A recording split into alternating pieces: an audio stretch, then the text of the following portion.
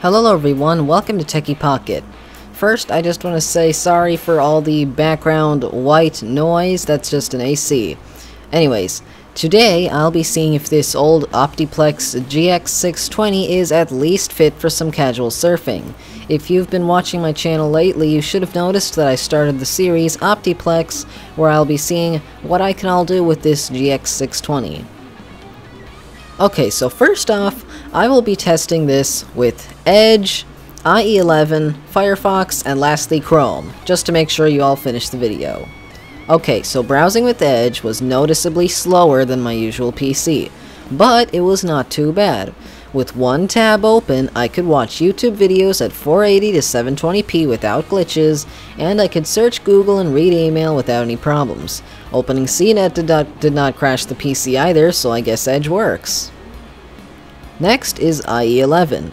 With IE11, everything was the same as Edge, except for startup times.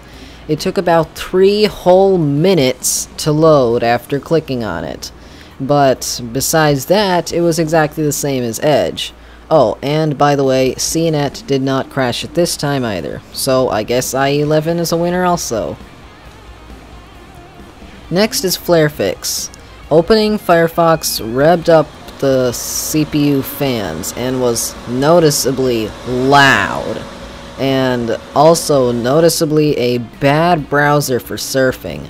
Because it was so slow, it could not even handle 480p without glitching up the computer.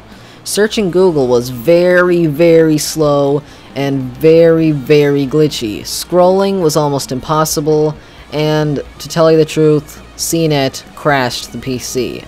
So I guess FireFox is just a bad browser. Lastly is Chrome. First of all, it comes second when compared to Edge's boot times. But searching Google was fine, which makes sense, and CNET did not crash the PC. With YouTube, I could not go over 480p, however, but searching Google, browsing Wikipedia, and everything else was fine. So, the answer to this video, I would say, is the best way to surf is with Edge. But if you hate Edge, use Chrome. If you hate Chrome, then, well, tough luck, there's nothing you can do.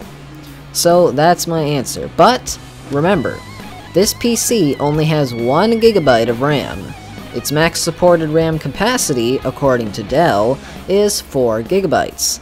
So if you upgrade it to 4 GB, it's like $10 to $50 on eBay, and if you do that, I'm sure this PC will be perfect for browsing the internet with 1 to 3, maybe 5 tabs.